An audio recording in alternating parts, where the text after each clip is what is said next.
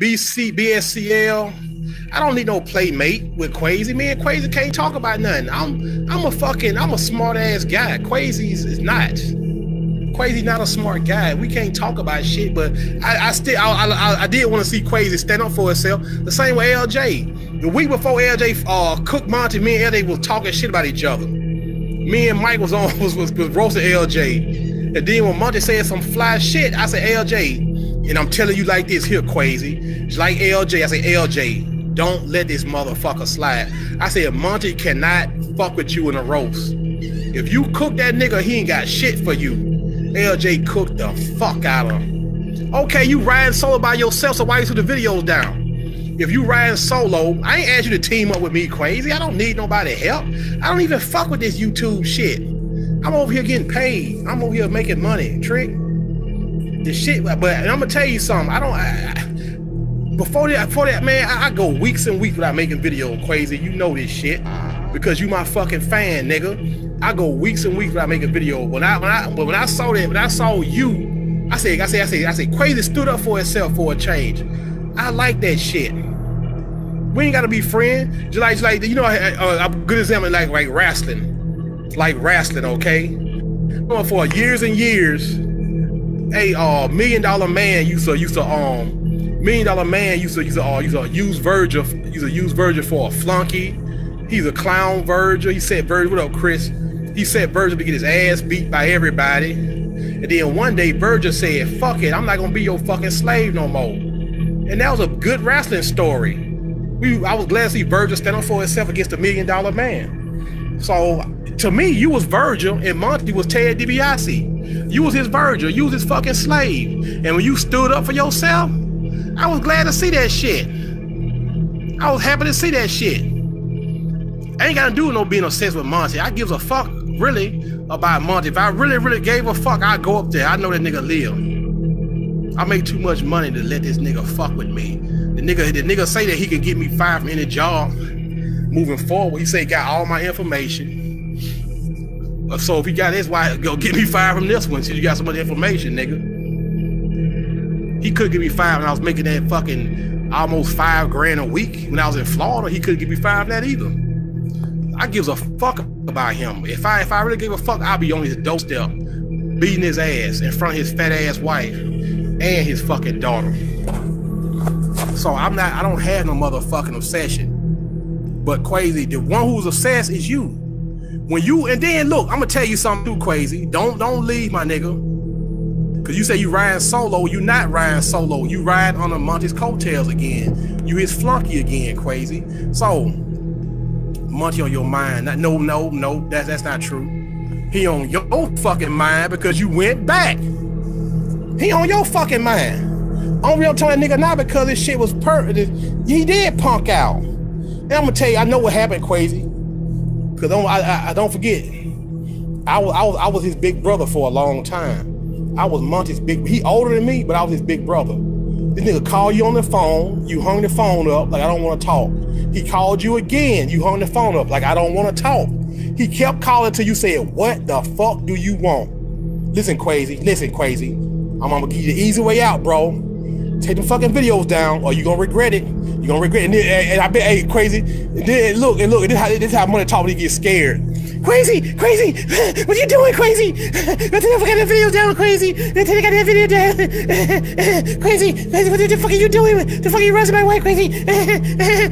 He probably threatened you with some shit. And then he, like I said, he probably played on your fucking sympathy. And you took the videos down. I would have took shit down.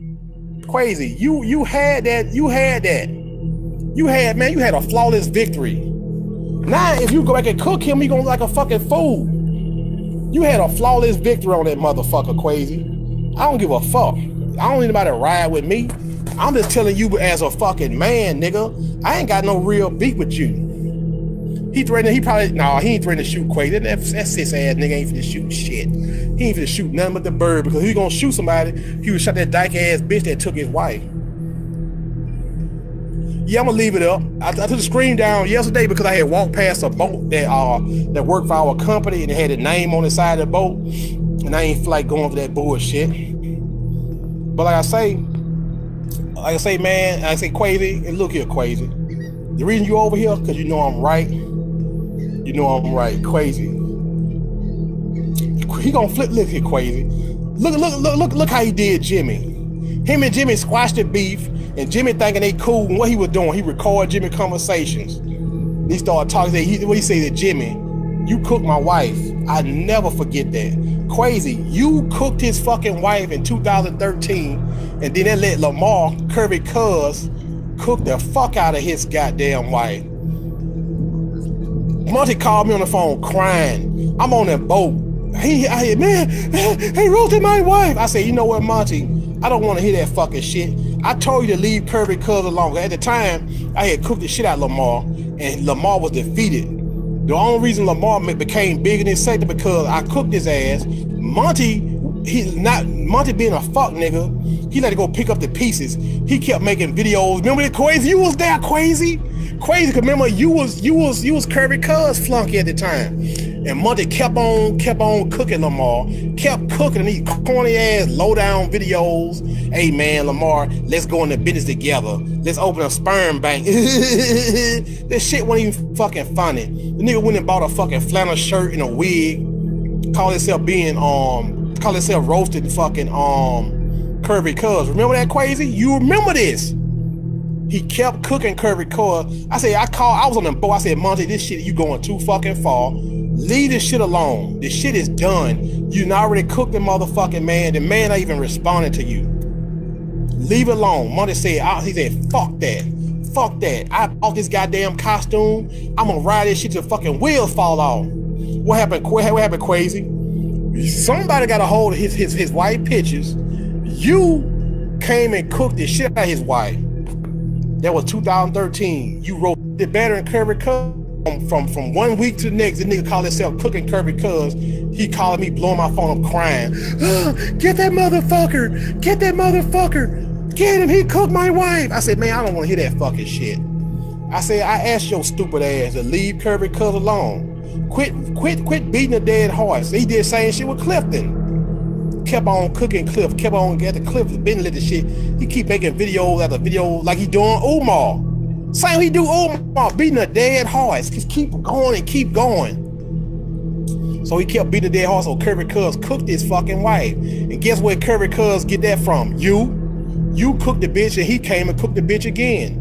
He refried that fat ass bitch. And then motherfucker crying like a bitch. You think Monty forgot that? You just cooked this fat bitch a few days ago, Quacey. You think he gonna forget that shit? You gonna let that shit go? I don't need fake love, nigga. I'm good. I'm not giving you no fake love. Quacey, listen, Quacey. I'm not giving you fake love. I told you I don't need you on my team. I think you fucking retarded, but I don't hate you, bro. I think you retarded, but I don't think you a bad person. Nah, I was finna beat your ass a couple years ago. That's not fake love.